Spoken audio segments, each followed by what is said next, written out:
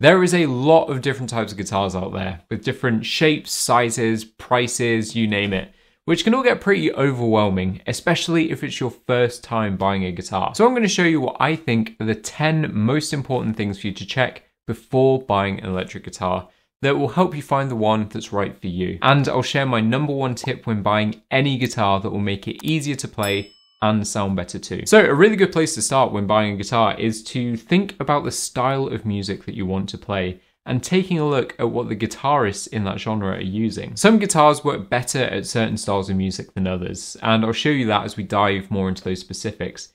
So by taking a look at what your favorite guitarist is using, it's a great shortcut to narrowing down your options. I was really into Joe Bonamassa and Slash when I was getting started, so this Les Paul was a great choice for me. Next, set a budget. There really isn't an upper limit that you can spend on a guitar, so my advice here is just to stick with what you can afford.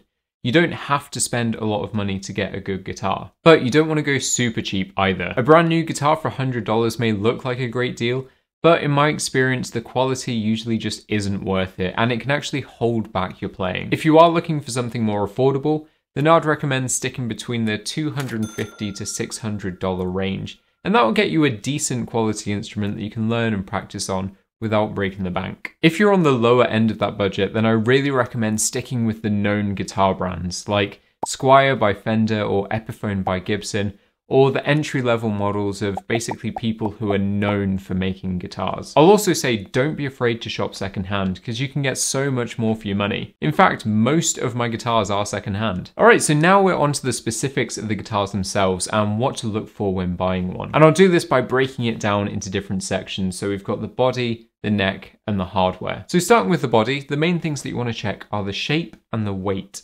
Now you might be wondering about the wood type at this point and how that plays into it, but it really doesn't affect the sound. It mostly just affects the weight and how it looks, so it's not that important. So for the shape, I think it's really important that you have something that feels good, but also looks good as well, something that you're going to be really excited to pick up and play. The Stratocaster or Strat is by far the most common guitar shape that you'll see out there, along with the Les Paul that you saw earlier. But here's a few of the most common guitar shapes out there, so you know what they're called and you know what to look for. Now it's worth mentioning some guitars like this Strat have contours and cutaways on the body that make it feel a little bit more comfortable during those long hours of practice. But another thing to consider is the guitar's weight, especially if you're going to play standing up. The normal range for weight is between £7, which is fairly light, up to £12, which is considered pretty heavy. And you have some either side of that as well. Les Pauls in particular are known for being quite chunky and quite heavy. Some guitars also have what's called weight-relieved bodies, where a little bit of wood's been removed from the inside just to make it a little bit lighter. So that's something you can check out if weight is important to you. As a little tip, if you're going for a heavier guitar and plan on playing standing up, then I recommend getting a wider strap like this, because it will distribute the weight more evenly across your shoulder. Or you can get something with a padded shoulder strap like this. Now we're onto the neck, and there's a few things that we want to check out here. The neck profile, the fretboard radius, and the scale length. And that might sound a little bit spooky, but it's actually really straightforward. The neck profile is just the shape of the back of the neck as it sits in your hand. And to me, it's one of the biggest things that affects how a guitar feels to play. I find that the thinner a guitar's neck is, the easier it is to play because it's less draining on your hand. And personally, I prefer them. Now, annoyingly, different companies have different ways of describing their neck profiles. Fender and a couple of others use terms like C, V, and U to describe the general shape, whereas Gibson, for example, uses slim tapered and rounded. So it makes comparing them like for like a little bit tricky. For what it's worth, this guitar here, which is a Fender Marauder, uses a modern C-type neck, and it is hands down the best neck that I've ever played on any guitar. And as I understand it, Fender uses this same neck on their Player series of guitars. Now we're looking at the fretboard radius, which is how curved or flat the fretboard is, which is this front part of the neck. A higher number for the fretboard radius, like 12 inches and above, means that the fretboard will be flatter, which generally feels a little bit easier to play especially if you're playing higher up on the neck. But some people prefer a smaller radius like the 9.5 inches and lower that you'll find on most Fender style guitars. And this can be a little bit easier on your hands if you're playing chords lower down on the neck. To me, it's never really made a massive difference, and there's certainly more important things that I'd consider when looking at a guitar. But it does make a difference to some people, so it's at least worth being aware of. Finally, for the neck, we've got the scale length, which is how big the guitar is, or more accurately, the distance between the guitar's nut and bridge. A shorter scale length generally means that a guitar feels easier to play, especially if you have smaller hands. That's because the frets will be slightly closer together and the strings will feel easier to play if we're comparing a like-for-like string gauge.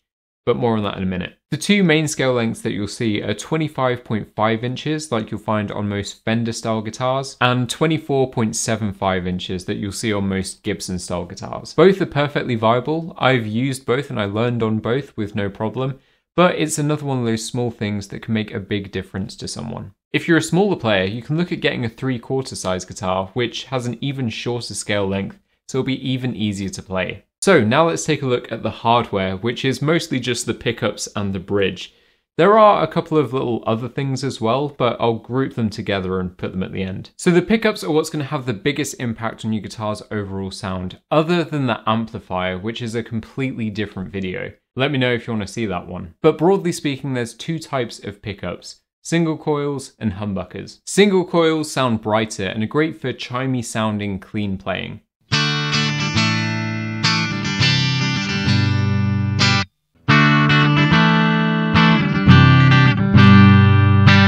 They also cut through a little bit more with blues and rock.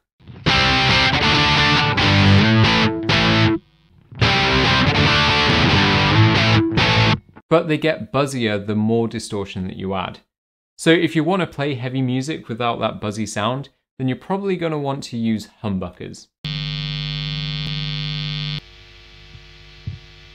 Humbuckers, like the name suggests, were designed to buck the hum of single coils and will give you a much clearer sound at high distortion levels.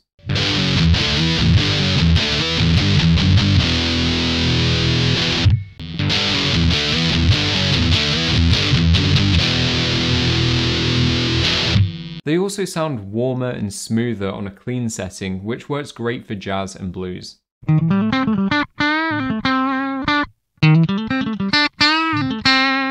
Now, if you want even more clarity at super high distortion levels, then you want to look into what are called active pickups, and these are really popular with metal guitarists. If you want the best of both worlds, you can get guitars with humbuckers and single coils on them, and the most common arrangement is what's called an HSS, or humbucker single coil setup, and that just gives you a little bit more versatility. Now we've got the bridge, and the biggest thing here is whether you want a tremolo system or not. Tremolo style bridges like this one let you use a whammy bar, so you can add vibrato or do those massive dramatic pitch dives.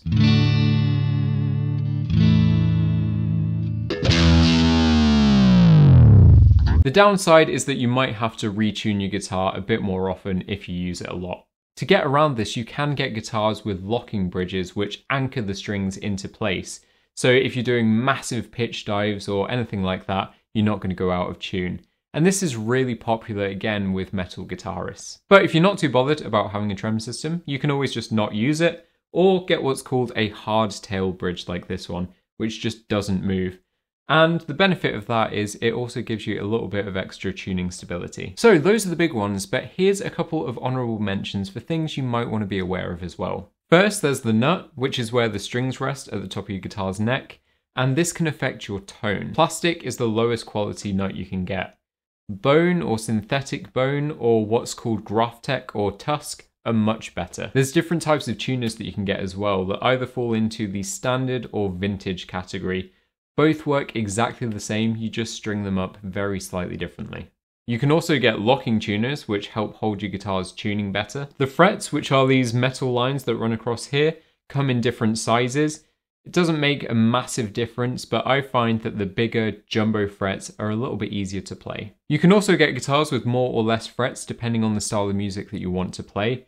21 frets will suit most people, but if you like technical or melodic style of playing, then you might want to go for something like a 24 fret, so you've got more options higher up on the neck. String gauge is also really important, which is the thickness of your guitar's strings. And you can always change them out for thinner or thicker strings depending on what you fancy. Generally, thinner strings sound a little bit brighter and are easier to use, whereas thicker strings are a little bit tougher, but they have more power behind them and they sound louder as well. So let's wrap up with some final tips. Firstly, if you can, I really recommend heading to your local guitar store and trying as many different guitars as you can, especially if it's your first time buying a guitar. Reading around and watching videos like this are a great way to prep yourself on what to expect and what to look for, but it's a completely different thing to hold the guitar in your hands. And what looks great on paper might not always be what's best for you as a player. And this is where my number one guitar tip comes into play, and that's when you buy a guitar at a store, ask them to set it up. This means that they'll replace the old strings and give it a clean, but importantly, they'll adjust all the bits on the guitar so it feels better to play and it will sound better as well. Any decent guitar store should do this for free if you buy the guitar there, but if you don't buy the guitar there or they just decide to charge you, it should only cost around $70, and I promise it is worth it. If you want to learn a little bit more about what a setup is and actually how you can do one yourself, I've included a video in the description that walks you through it step by step. So let me know what guitar you've got your eye on in the comments down below, and any questions that you might have, and I'll do my best to answer them. Otherwise, I'll see you in the next one.